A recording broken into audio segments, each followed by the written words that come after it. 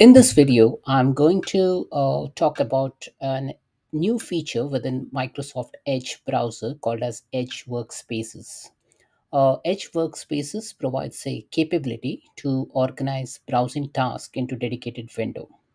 It's one of the collaborative features, and it is best utilized within a business scenario. So I'm going to talk about a scenario whereby people have, registered for say Office 365 or Microsoft 365. So workspace, basically, what does a workspace contains? The workspace contains tabs and favorites. So this is kind of an app, a functionality within Microsoft Edge, which makes best utilization of the collaboration within your organization. So it lets user share set of browser tabs. It lets user comment on a browser tab, and what all things can be shared in real time is browser tabs, favorites, history. What doesn't get shared is other than that, like your passwords or your uh, a basic other settings within your Microsoft Edge. So only tabs, favorites, and history gets shared in a workspace. But what is the prerequisites? The prerequisite is like the user should have an Edge version 114 plus, so it should be more than that. Users should have a valid Office 365 account, which has OneDrive for Business account attached to it.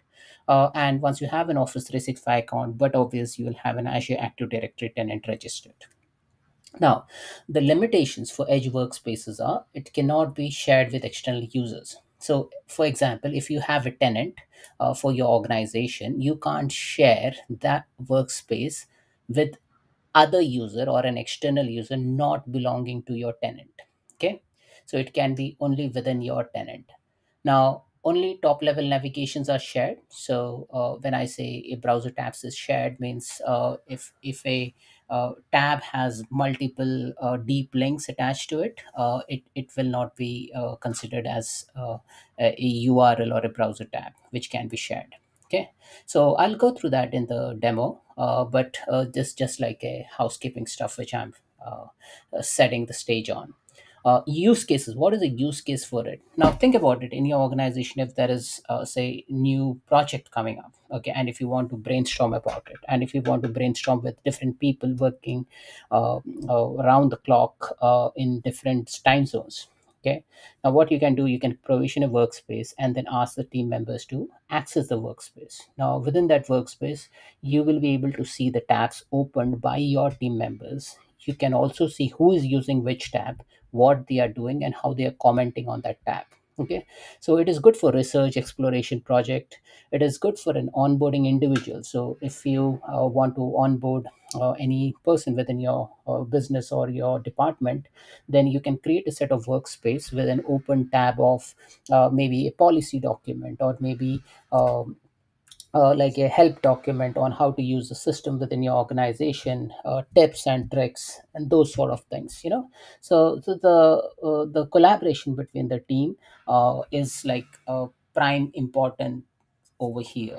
If there are research topics exploration, if there is some pressing issue, and if you want three or four team members to work on it, or maybe one or more team members to work on it, this will be a handy application functionality within Microsoft Edge. So what I'm going to do is like I'm just going to demonstrate some functionality now.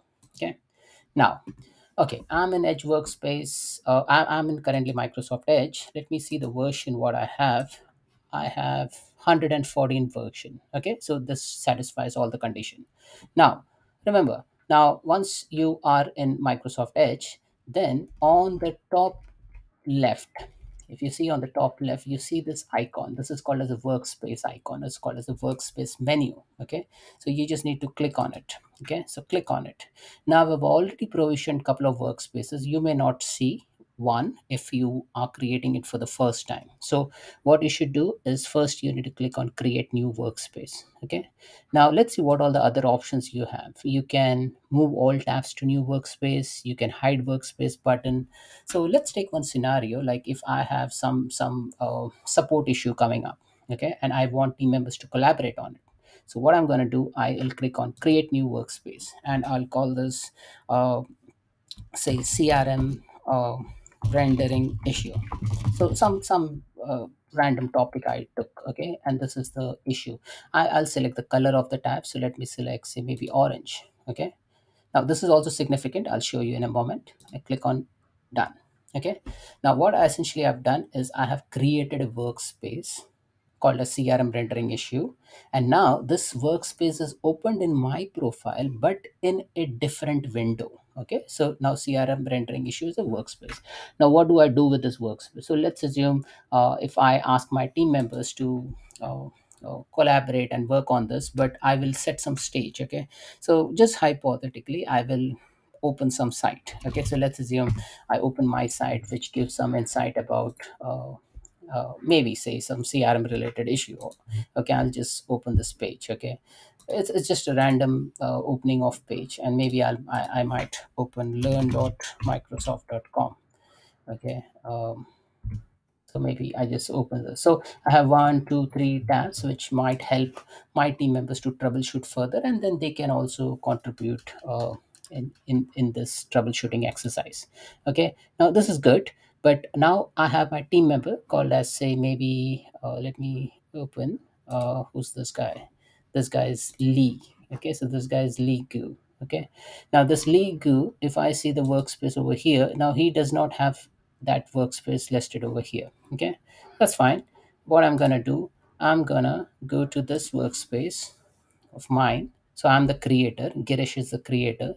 Now what I'm gonna do, I'm gonna see this workspace over here, CRM rendering issue, and I can invite the person. Okay, now the invitation is not like you invite a user, but then you just copy the link, share the link with that particular set of user. Okay, so let me go to Alex. So this guy is Ligu. Okay, so this guy is not Alex, this guy is Ligu, but I'm going to invite that guy. Okay, so I'm going to invite Ligu.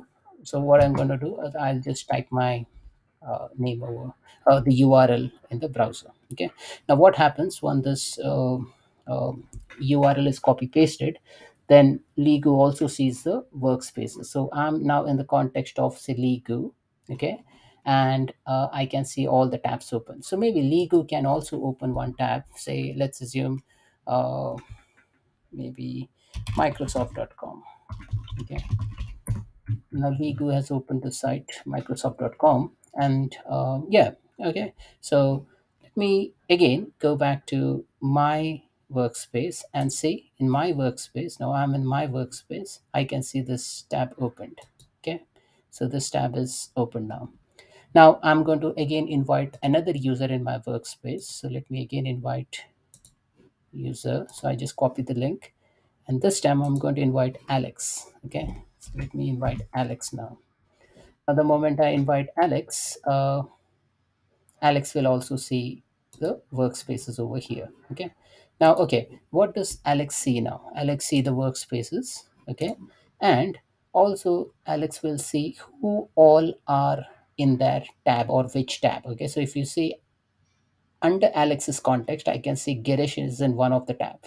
Okay, let me move say Ligu to solution publisher tab. Okay, and now if I go into Alex, and then Alex can see that like all these users are collaborating, and then like in solution publisher tab there is, say, Ligu. Okay, then what I can do is, let me see what options, what all other options I have. Okay, I can say I can go to that tab, I can go to the users tab, or I can invite further collaborative users. Okay, now there might be many other settings coming up, but currently it is bit limited. Okay, now what do we do over here is, let me open all these things in a different windows. Okay, and then show you all at the same time. So maybe this is Alex, and maybe this is, let me show it over here. Okay, yeah. So now this is Girish over here, and let me see. Yeah, this is both Alex. Okay, now, okay, now what I'm gonna do is, let me open another tab called as apple.com. Okay, so this is another activity which I'm doing now. This tab will also get opened here. automatically, because this is part of that workspace. Okay, I'll just close this because this is not adding value. Let me open another user, which is Ligu. Okay, so let me put this Ligu as a top here. Okay, yeah. So what you can see as Ligu, he also has all the tabs open which I have rendered over here. Okay, and apart from that, he has other workspaces opened as well. So in a nutshell, what you can do is you can collaborate with other users. You can see which user is working on which tab, and then you can, like, further communicate based on the functionality of, say, functionality of that particular solution, or maybe if you're troubleshooting some issue, you can talk about it. So I'm just open some random pages, but you can do all these things with this. Okay, and you can invite collaborators from here, or maybe you can invite collaborators from here as well, just by clicking on this meatball icon. Okay, and you can edit the workspace. You can leave the workspace as well. So if you don't want to be part of this group, or if the project is over and if you want to disband the team, you can leave the workspace. Okay, now I'll just leave the workspace and say, it says, are you sure you want to leave? Then all this information will get removed from your device. Okay, and then I'll say, okay, that's fine with me. Now, what happens technically in the backend? Okay, now I have shown you how to create CRM rendering issue workspace. Okay, this is a workspace, so I'm the owner of it, and I have invited a couple of users. They did some activity. Now what technically happens in the backend is it stores this information. It stores this information in OneDrive. So in OneDrive, it creates a folder called as apps. Under apps, it creates a folder called as Microsoft Edge, and within Edge, it will create a folder called as Edge Workspaces. Now, if you see here, this is a pointer, CRM renting issue.edge. This is technically a workspace which you have created maybe like a minute ago. Okay, and this is the size of that workspace. So that's why, like, one of the requirement was to have OneDrive in place for this particular exercise. Okay, now let me open this workspace. Okay, now you can color the workspace. Now I've colored this workspace yellow or orange. Okay, I have this one more workspace which I created long back. It's in pink color. Okay, so you can color it based on your need, based on your preferences. Okay, so one thing to note, when you're working on a workspace, make sure that you're logged into your profile and that profile is signed in. Okay, because if you do not log into your profile, then you will not be able to work on the workspace. Okay, so that's the first thing.